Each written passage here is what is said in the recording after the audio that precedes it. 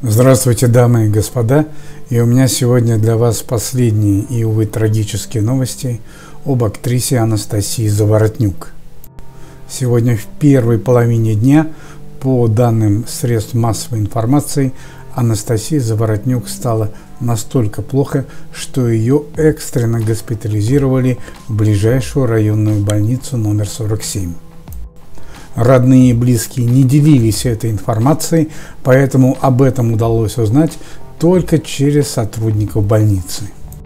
Все это вызвало немалый резонанс в общественности, так как только недавно была информация, что Анастасия Заворотнюк якобы идет на поправку и у нее наступила ремиссия онкологического заболевания.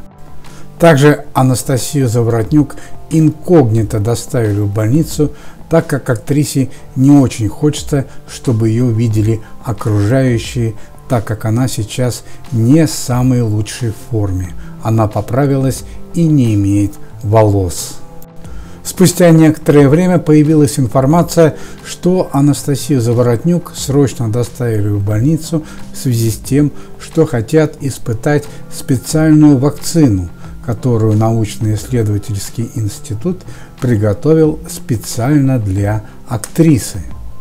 В итоге нашему каналу все-таки удалось выяснить, что же действительно произошло сегодня с Анастасией Заворотнюк.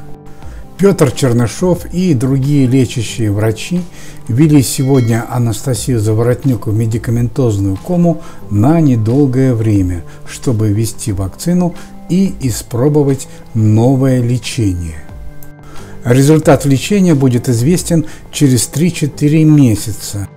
Надо отметить, что родные Анастасии Заворотнюк уже вовсю готовятся к переезду в Соединенные Штаты Америки для экстренной операции у Анастасии Заворотнюк. Уважаемые зрители, хотели бы вас предупредить, сейчас в сети появляется очень много информации о сборе денег для актрисы. Пожалуйста, не верьте этим фейкам. Родственники Заворотнюк уверяют, что у них есть денежные средства, тем более им помогают звезды российской эстрады. В частности, замечательный певец и бард Стас Михайлов.